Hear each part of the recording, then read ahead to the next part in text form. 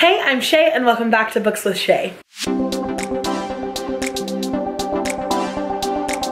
So today we're gonna do something a little bit different that I haven't done on my channel before, but as you guys know, if you've watched my BookTube newbie tag or a lot of other videos on my channel, I really like to do videos or content that isn't just specifically talking about like books and book reviews, but more how books influence my everyday life. And a big way that books influence my everyday life is in cooking. I really love to cook things that are inspired by the books that I read. I feel like the more of your senses that you can involve in your bookish experience, the more immersive that it becomes. And I'm all about an atmospheric, immersive, bookish experience. So I'm going to try not to talk very much at the beginning or end of this. I want it to mostly be the relaxing cooking footage to some soft classical music that you can kind of play in the background, or that can be kind of anxiety reducing. I feel like watching someone make something can often be really relaxing, and I don't want to take away from that, but I do want to talk a little bit about the book that inspired today's recipe. So today's recipe was inspired by A Curse So Dark and Lonely by Bridget Commemorer. As you can see, it is kind of a dark, gloomy day outside, and this is the perfect recipe for a cool, dark, gloomy day. If you don't know, A Curse So Dark and Lonely is kind of a dark, lush, atmospheric Beauty and the Beast retelling. The premise is our main character named Harper is living in our modern world in Washington, D.C., and she basically witnesses a girl getting kidnapped, so she thinks, and so she goes to kind of intervene and ends up getting sucked into a portal to an alternate universe, and this is the universe in which the retelling takes place. And the kind of twist on the retelling is it is a guy that has to relive this season over and over and over again until he can break this curse, and he breaks it by falling in love. So it's, you know, Beauty and the Beast. I rated this a 4 out of 5 stars. I thought it was a wonderful book. There are a bunch of reviews of it on YouTube, so if you want an actual in-depth kind of review that talks more about the plot and the storyline and things like that, then I will. Actually, I think Olivia has done one, and you guys know Olivia is my favorite. We stan Olivia in this house, so I'll link Olivia's review down below if you want something more in-depth, but for this, it's more gonna be about the meal. There is a portion of this book where an inn is involved, and the main characters kind of go to this inn. Owners of the inn are very hospitable, and they cook for them, and everything is very warm. There's a fire going. There's just these comfy squashy chairs and this kind of old warm inn, and one of the meals that they serve them is this brown kind of stew, and I wanted to recreate a recipe that kind of reminded me of that stew, that gave me those warm fall vibes. And so I will link a recipe down below for something similar. I don't super follow recipes when I cook, and so a lot of this is me kind of making it up as I go along, and there aren't a lot of exact measurements, and so I'll link something really similar down below. And yeah, I hope you guys enjoy this. Let me know if you like content like this, because it's different from anything I've done. You definitely do not have to be somebody who cooks in order to watch this. It is more meant for the kind of relaxing inspiration that happens from a book, and less so to be exactly copied or done over or anything. But if you are someone who cooks and you do happen to make this recipe or one like it, I would love it if you would link me to your video or your Instagram or Twitter or wherever you post it in the comments down below, and I'll leave my handles and everything down below so you can find me there. So yeah, let's slide right on into this recipe, and I'll see you guys after.